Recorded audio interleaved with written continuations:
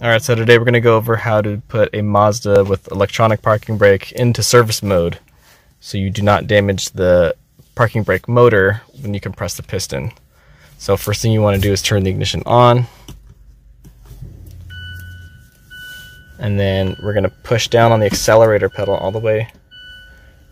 Find your parking brake switch, push down there, and then you're going to turn the key off, turn the ignition off. So right, turn the ignition off and then turn it back on.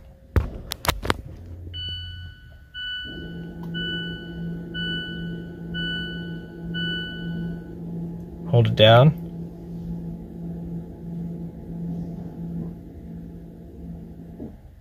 Right, and then once you see that light come on, the parking brake light, you know that it is in service mode. And you'll know that too. You can double check, you can turn the ignition off, turn the engine back on, and that parking brake service mode light should stay on right there. It's kind of hard to see. Right, and that's how you do it. And then to take it off, right, same thing. Turn the ignition on all the way down the accelerator pedal, and then you're going to lift up on the switch like that. Then turn the ignition off. Okay, turn it back on.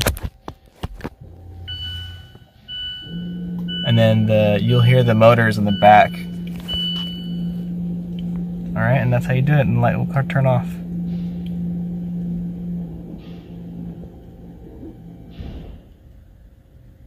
Alright, well, I won't turn off there, but start it again. And then it'll be off. Alright, that's how you do it.